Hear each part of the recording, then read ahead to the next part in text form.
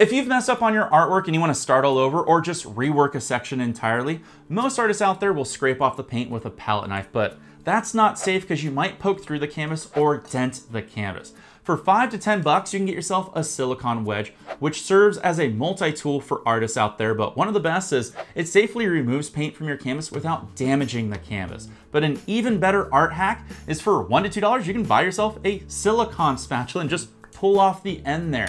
And now you have the silicone paint scraper that safely pulls paint off your canvas without damaging it. There is your art hack for the day, and if you want any more, you know what to do. Follow my channel.